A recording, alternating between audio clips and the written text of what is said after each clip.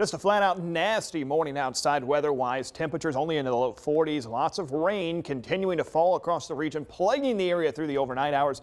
Likely going to continue at least here through the morning hours. Should see a break by this afternoon. Coming in just after 7:30 this morning, there's the rain spreading in from the west. Notice it backs all the way up into parts of southeast Missouri. A couple of heavier pockets of rain mixed in from time to time. Not a whole lot of thunder and lightning, though. In fact, I haven't seen any thunder and lightning across southern Illinois this morning. Showers still back across southeast Missouri, so it is going to take some time to get the rain out of here. Now, western Kentucky, haven't seen as much rain this morning. Temperatures there into the upper 40s, but to the north where the rain is falling, temperatures have dropped back even in a few spots into the upper 30s. We call this overrunning rain, meaning we've got some cold air down here at the ground level. We've got some warmer air trying to ride up over top of that. It is resulting in the wet weather, but at least it is wet weather. A lot of winter weather occurring out across the plains right now, back into Kansas, Oklahoma, and Texas, where they are dealing with somewhat of a historic ice storm. Check out this photo. This is from Oklahoma City.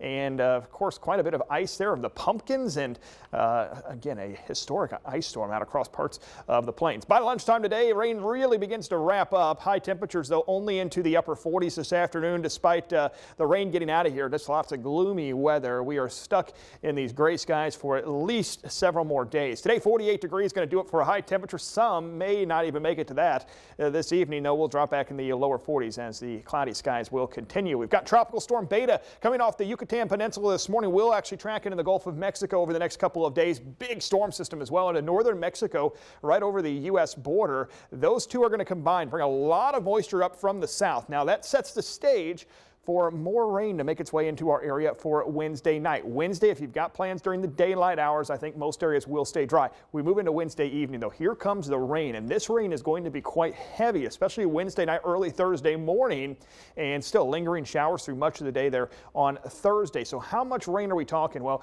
we need to stay up to date with this. Make sure you're tuning in to Jim and JC and keeping up to date on the latest here. But right now, expecting about 3 to 4 inches of rainfall through Thursday into western Kentucky. Southern Illinois, southeast Missouri, likely another 2 to 3 inches of rain.